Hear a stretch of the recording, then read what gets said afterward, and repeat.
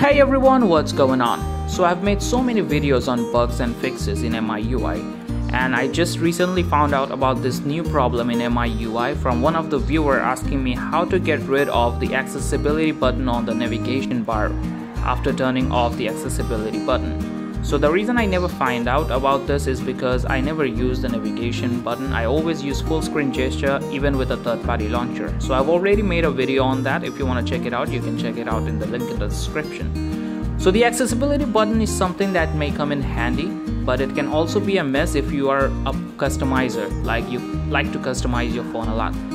So the fix for this is actually pretty easy, and I'll share it with you right now. And before I do that, I'd really appreciate it if you subscribe the channel and help me make more videos like this. So as you can see that there is an accessibility icon on the bottom right corner of the navigation bar, and even after turning off the accessibility button, the icon doesn't go away.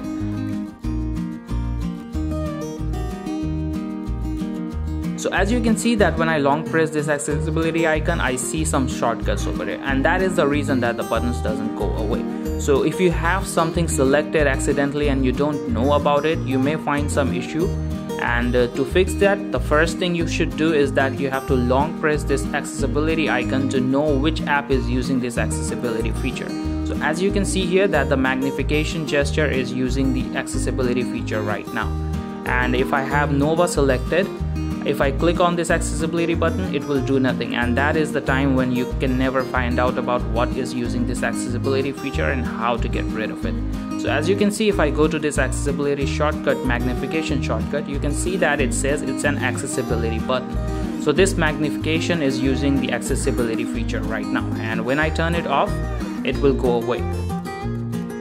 And same way, there are lots of third-party apps as well that can use your accessibility feature. So as you can see here that I have this fluid navigation gesture, and it says that the shortcut for this is the whole volume button. That means it doesn't use the accessibility feature. On the other hand, when I go to this Nova shortcut, as you can see that it is using the accessibility feature, and this is what I need to turn off. So you have to go ahead and check all the applications that is using your accessibility feature and then turn it off. You do not have to turn off the entire accessibility feature, you just need to turn off the accessibility shortcut that is below the main button. And that is how you can get rid of this accessibility button. As you can see, when I turn off the Nova shortcut, the accessibility icon goes away. And even if I turn on the accessibility shortcut now, you can see that the icon can disappear after turning it off.